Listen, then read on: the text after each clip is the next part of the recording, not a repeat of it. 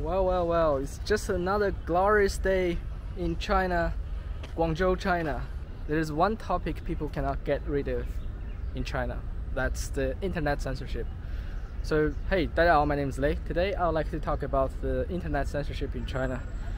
Obviously, that we have the Great Firewall for the internet. So, you cannot go to Google, YouTube, Twitter, and such Western websites directly. Oh, by the way, I think the Pornhub somehow is accessible sometimes. Yeah, I don't know why. But yeah, let's get back to the topic. So personally, my experience with internet censorship in China is so-so. Why do I say that? You know, if you are a person, especially if you are a Chinese person and don't rely on those Western websites a lot, such as you know, the world-dominated English content websites like Google, YouTube, and those websites, and Twitter, you wouldn't feel there is internet censorship. I mean, because some people grow up in this kind of environment, right? So they don't see a lot of news, or they don't touch these political things from outside. So they wouldn't feel there's a strong censorship in China.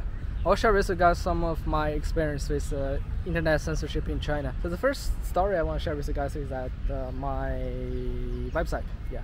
So if you want to know the details, you can go to the video. I will put the link down below. But long story short, the VPN is a keyword that you cannot put on the internet because you know, because it's restricted. This VPN, this term is restricted. You cannot put VPN in many websites.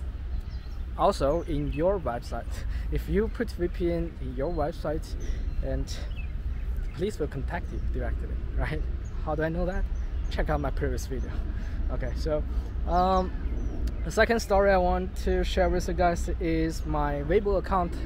Weibo is a Chinese social media platform that is a Twitter-like website, and many Chinese people use it because you can get first-hand information. You know, a lot of people use Weibo to do this and do that. Not only share about the daily lives, they can use Weibo to call the police. Yeah, I'm not kidding. Anyway, the Weibo, what's the story with the Weibo? My Weibo account was suspended because I was mentioned a person's name, and this person was detained, I believe, in China because he was tagged as a anti-China guy, and he's Chinese, unfortunately. So my Weibo account was suspended because I mentioned his name in one of the other people's posts on Weibo, and there's no way you can get the account back. So what did I do after that? Well, get a new Weibo account and stop saying anything about the restricted word. Okay, so the third story I want to share with you guys is that is about the platform called Bilibili. It's also known as B-Zhan in China. It's a video website, video sharing website, and it's famous because, you know, many people use it because there's no advertisement during a watch. I have uploaded a video on Bilibili, and that video was about a church that you know, the church I took, the event in the church that I took in New Zealand. There's one day I received this notice saying that blocked. The video content involves inappropriate content and will not be approved. If you have any questions, please give feedback through the manuscript appeal. See the Bilibili Creation Convention to learn more.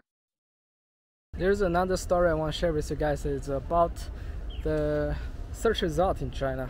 For example, you know, a few weeks ago, I was thinking to go to a temple, and what I did was I put this temple's name on Baidu search engine, and I got some results. So I want to check if this temple was worthy to check out or not, right?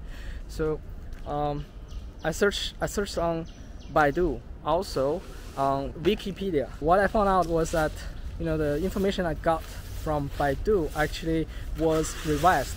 There was some content lost. It's about cultural revolution in China.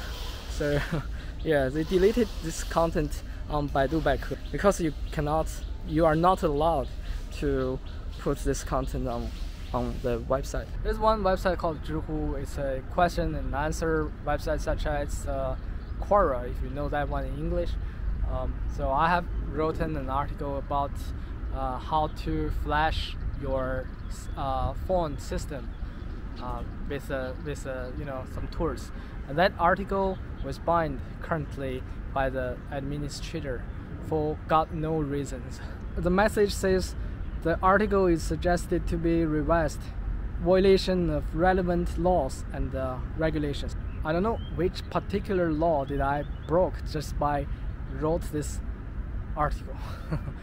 Kind of ridiculous. And there's more. There's one website called 博客园. It's blog park, blog garden, that kind of name. This website is basically about sharing those techniques and technology stuff, like that.